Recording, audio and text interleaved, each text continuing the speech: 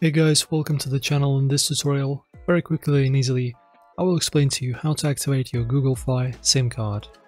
Guys, before I begin, if you want to get started easily with Google Fi and get some good discounts, we have an affiliate link in the video description. Please check it out.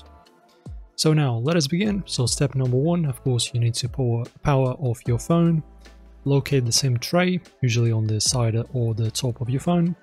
Use a SIM ejector tool or a paper clip to open the tray. It's going to be like a metal thing that you put inside, press on it and open the tray. Insert the Google Fi SIM card and push the tray back in. Then after that, power your phone back on. After that, you need to download the Google Fi app, open the Google Play Store on Android or App Store on iPhone, search for Google Fi and install the app. Open it and sign in with your Google account. After that, you can activate your SIM in the Google Fi app, press on Get Started, follow the on-screen prompts to complete activation. After that, restart your phone when prompted.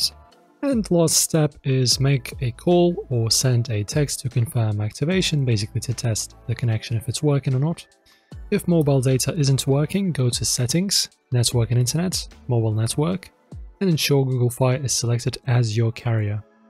And that's it, your Google Fi SIM is now activated and ready to use. Guys, don't forget, once again, affiliate link to Google Fi is in the video description. Please check it out. If this helped, press thumbs up, subscribe to us. See you in the next one.